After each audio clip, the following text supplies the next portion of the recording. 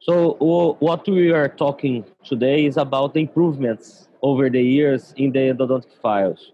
So the files have changed, have some improvements in the movement, in the kinematics, in the alloy, and that's what we are talking about in this next minutes. So the biggest advance, or one of the biggest advance that we had in endodontics, was the NiTi alloy. So the nickel titanium alloy was a real improvement in our field, and the manufacturers could and can now produce files with a lot of flexibility and improvement of it. So when we pass through the stainless steel files to NiTi files, we have a real improvement in the flexibility of these files. And this was very, very good for us because the main problem that we have in endodontics is the root canal morphology full of bacteria. So we need to clean mechanically, also associated to a good solution to irrigate the root canal, a good dressing, but it's important to remove this mechanically too. So the files need to adjust in the curvature, in the curved canals, and this was something very good for us. My experience in endodontics starts in 1999 when I had my first contact with this area, and since then I could try a lot of different files, different brands, and different concepts in root canal preparation. And today we have a new instrument, Prima files, that are came into the market with a very interesting characteristics, and I think this is a good option that we have now, and I'll show you something about that. But before, I I wanna stand and say where are we in endodontics and how the files evolved since we passed through the hand instrumentation to a motor drive continuous rotation. So we had a very important improvement in the kinematics of the instrumentation, the root canal preparation, and a very, very good improvement in the alloy. And this was uh, a moment that the endodontics were more, well, the endodontics was more democratized. So now our students from the first years and the first contact with endodontics are capable to perform good root canal preparations because we have a much better product in our hands with motor driving file, which is very, very good for everyone, the specialists, the general practice, and even the academic students. But the biggest problem when this uh, kind of movement came to the market, these files came to the market with this increase of facility was the fracture. So specialists, general clinicians started to use these files, but they start to broke in their hands. And this was a big, big, big problem in that moment. So to improve that and to avoid the fracture, the first point, the first thing is to understand how these files fractures. So the nickel titanium alloy files, and all of them can break in three different ways. The first of all is the fatigue. So we need to replace the files when they have some kind of deformation, and we can't use this many times. We have to use this and replace the files before it suffer the fatigue. The second possible cause of fracture is the flexural fracture. So I'll show some videos that will be very easy to understand as the torsional fracture too. So the flexural fracture is associated with the alloy, the flexibility of the file. So when I have a file in rotation in the root canal, in a curved root canal, we have a point of stress and it can break if you don't use the right movement, pushing it in and out of the canal. This is important. And even with a flexible file, we need to use the movement in the proper manner. But with a flexible file, which a more flexible alloy, will avoid this kind of fracture too. The second fracture is associated with immobilization of the tip of the file. So when we have this immobilization, the tip is locked in some place, in somewhere in the root canal. It's still in rotation and will deformate and fracture. So we can see in slow motion. It's easy to understand, to see. So the file starts when it's locked, it starts to deformate until it breaks, and it's a big problem for us. So understanding the manner that the file can fracture, the manufacturers and the researchers uh, started to look for different motion, a different alloy. And the first improvement was in the motion. So the manufacturers started to work with this reciprocating movement, this oscillatory movement, in a different kinematics, and something very interesting because it's a much safer movement. In these videos, we can understand better. So in the left side, we can see this in a continuous rotation, the same side, the same movement. And when the tip is locked, I'm sure it will break. So we have a more effective movement in the left side because it completes the route faster, so it cuts more dentin. But in the right side, we can see a safer movement because the tip, if it's locked, the file goes backward and will not be locked anymore. And this is very very safe. It's a much safer movement than the left side. So now you have both. We have continuous rotation and reciprocating rotation.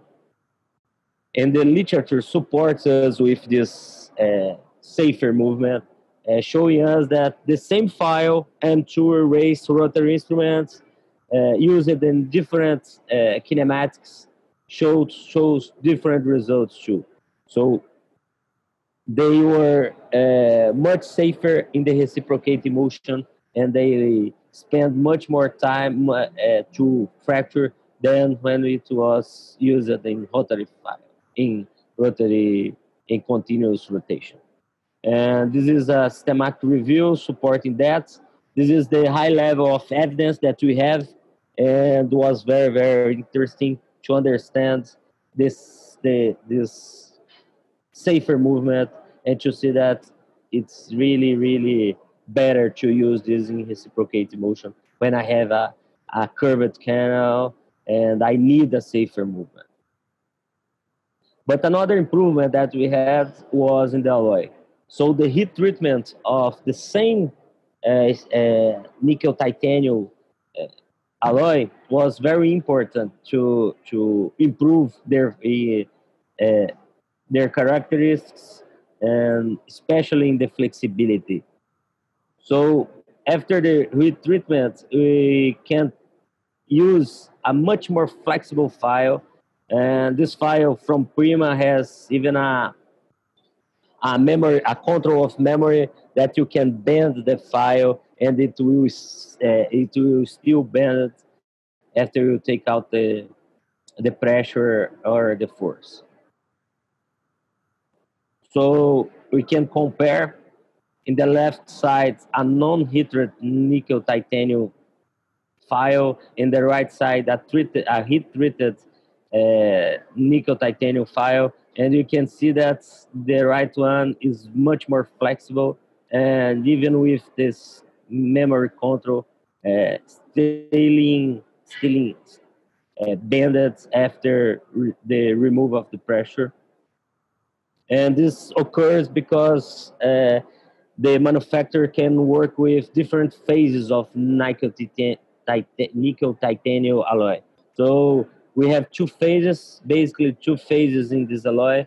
The first one is the austenite, responsible for the hardness and less plastic deformation. So when we have when we have more austenite phase in the alloy, we have a harder alloy, and the file will not deformate in the plastic way.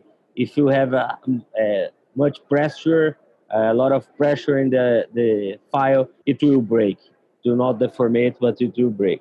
And when we have martensite phase or more martensite phase in this alloy, we have an increase in the malleability, flexibility, and it's a safer file to work.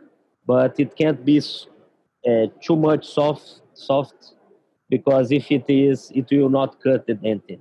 So we have to work in something in the middle, working with austenite and martensite fade at the same time.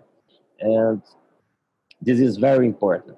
And when we have this heat treatment in the files, we improve their flexibility, and we increase their resistance to fracture, as the literature supports us with a lot of studies in this area.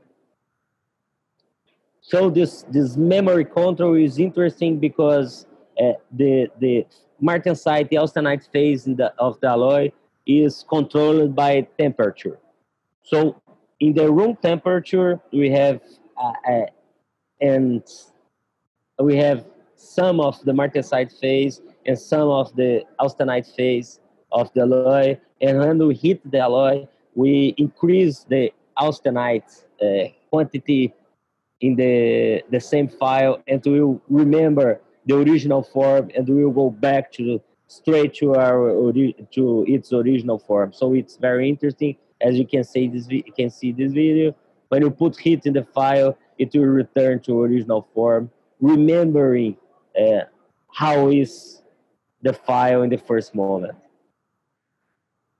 Even with a lot of deformations, as we can see, not just bending the file, but a deformation all over it. So when we put heat, it will remember original form, and we will return to it.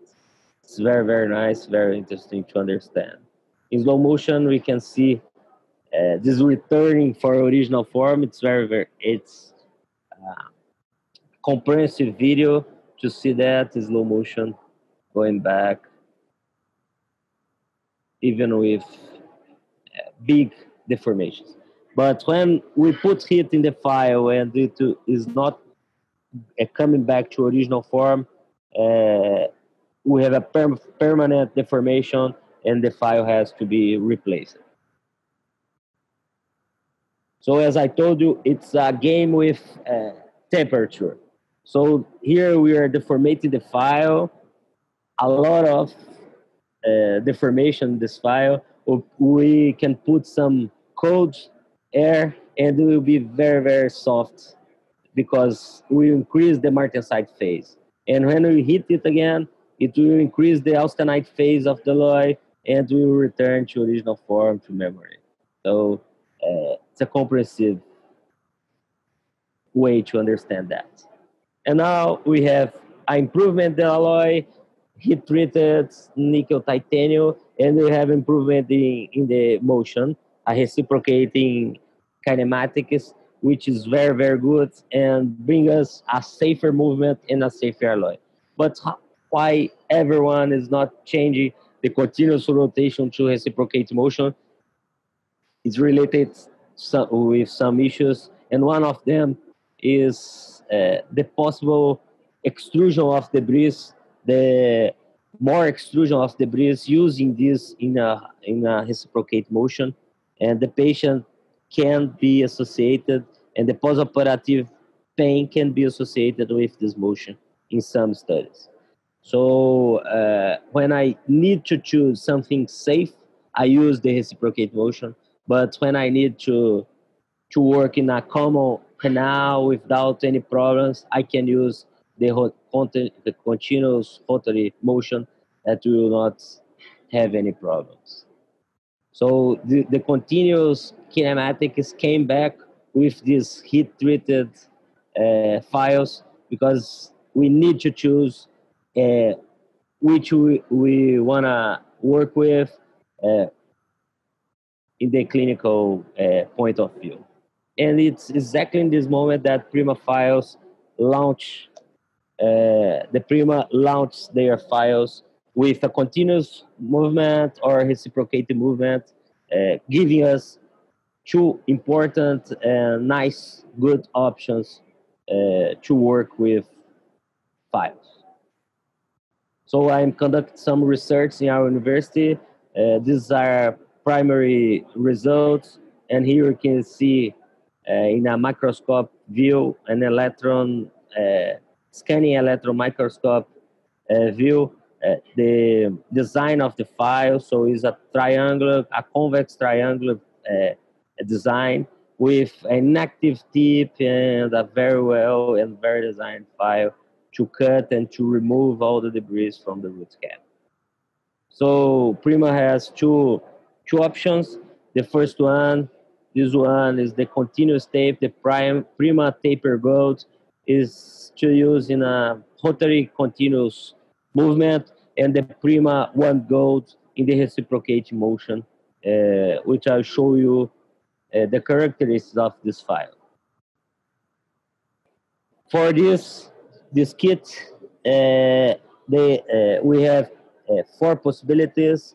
Uh, the files are called small, primary, medium, and large file. We have different characteristics in the tip and the taper of the file. So the first one, the small one, is used in very narrow or tiny canals. So usually we will start with the primary one, not the small one. But when we need some file or a file with different characteristics for narrow canals, we can use this small one. So it's a 0.20 file with a conicity, a taper in the body of the file. So it gives a cervical and the middle of the canal preparation can perform very well. So you can see here all the root files, all the endodontic files must have their space to go. So we start with hand files, scouting the root canal, and creating the space for the subsequent files, always with a solution inside the canal. So it's important. And here we can see the performance of the file, cutting in the cervical and in the middle third of the canal. It's important to understand that it's a tiny tip, so it will not clean a lot, but will open space in narrow canals. The second one, the most used one, is the primary. It's a 0.25 file with an increased taper in the middle of the file too. So it's a good file to start treatments for almost all canals. So here we can see the performance inside this plastic block. So it's cutting the resin in the middle of the canal and especially in the tip of the canal. So it's a good file to start almost all the treatments. So you can see that it cuts a lot, and you need the irrigations to remove all these debris uh, that are inside the canal. So you have to wash a lot, to remove this debris, and to pass to another file. And usually we will go until the medium or the large one, depending of the characteristics, the morphology of the root canal. So the medium one is a 0.35 file. It has less increase of the taper, so it's a file to increase the diameter of the apical size, the apical area of the canal to clean better that area, and a very interesting file to finish to end the root canal preparations in mesial uh, roots of mandibular molars, buccal roots of maxillary molars, and it's a very, very, very interesting file to use. So, as I told you, it will not cut so much in the middle or in the cervical third, but will increase the diameter of the tip, and this is very interesting for a final root canal preparation in some teeth that we have a curved canal. Last one is the large Prima 1 Gold. It's a 0.45 in the tip with a small increase in the taper. So it's an finishing file to increase the diameter of the apical size, the apical area in canals that we can cut a little more and clean a little more. And as you can see, sometimes the file will be will have a deformation, and in this case a plastic deformation, because when we hit the file, it turn it back to original form. So it's an interesting way to see if you have a permanent deformation or a plastic deformation. And the Gutacon will fit perfectly. This is a 0.45 Gutacon, and it fits uh, perfectly all over the root canal. And now we can fill the root canal without any problems.